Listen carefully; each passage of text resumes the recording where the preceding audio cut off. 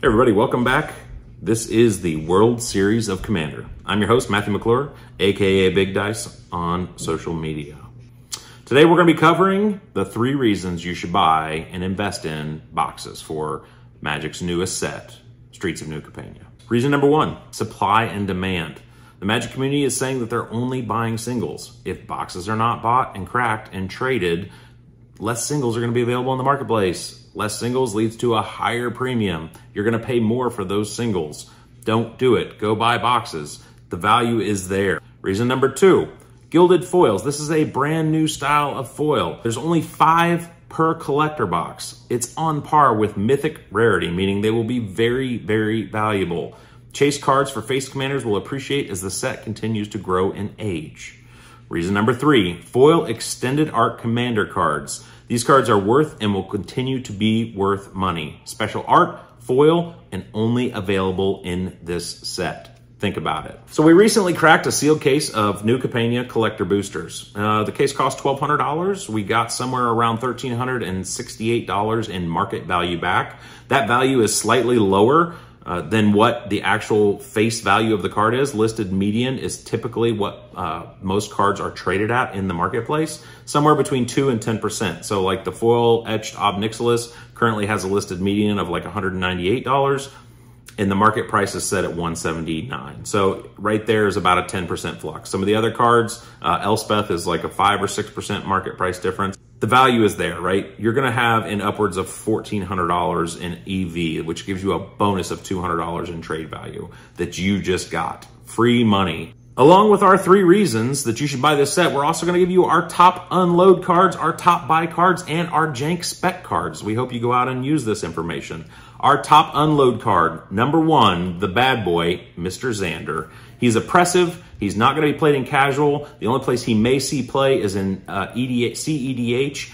And candidly, he's too expensive. He's 7 mana cost. Unless there's a way to cheat him out on turn 3 or turn 4, it's not going to see play. Think about like Tassiger and Emery. Those are the commanders that you typically see in CDH. A 7-drop is not going to be there. This is a top unload. It came out at $90. It's already down to $60. I think it's going to settle in somewhere around $20 to $30 in my opinion. Top unload card number 2, Elspeth. Everybody loves Elspeth. Matt, why are you saying to get rid of my Elspeth? It's simple. The ability just is not there. Candidly, the card released at $120 in value. It's already down to $99. It's probably going to drop further and hit that $60 to $70 price point. And rightfully so. The ability to be able to look at the top 7 cards and put a permanent with CMC3 or better onto play is cool if you're playing Pioneer or you're playing Standard or those slower formats. That's probably going to be played in those formats. It's not going to be played in Modern. It's not going to be played that much in Commander simply because it's not that strong to dig 7 when you've got 100 cards in your pile. This card, in my opinion, is an auto dump. What are the top buy cards? Number 1 card, Vivian. Came out at like $25 to $30 for the foil etched. Already sold out, pushing $40. It's going to continue to climb. This, in my opinion, could be a $65, $70, $75 foil etched card simply because it searches out a win con. Think about going into an elf deck. You sacrifice a Llanowar Elves. I go get my Priest of Titania.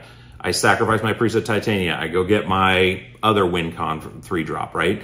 It gives you the ability to search out your win con instantly as soon as it comes into play. Every commander player on the planet is going to want to play this in their green deck. The biggest top buy card on the market right now is an uncommon. It's actually a gilded foil, Rocco. This card is insane. If you have not picked one of these up, you should do it before it goes any higher. It released at $3 in value.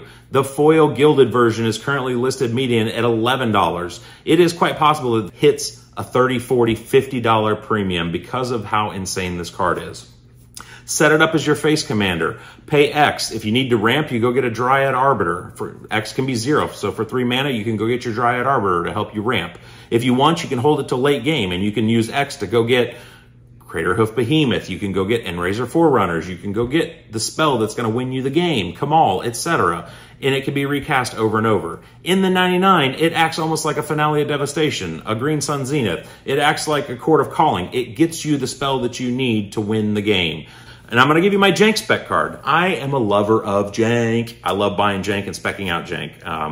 My favorite one is going to be Scheming Fence. This card is insane. It's going to see play in Standard. It's going to see play in Pioneer. It's going to see play in Modern. It's going to see play in Commander. It's going to be played across the formats. It's currently a 50-cent card. Should be a $3, $4, maybe even $5 card. Yes, predominantly going to be played out of the sideboard for the 60-card formats, but it's going to go in the 99 for your Commander decks.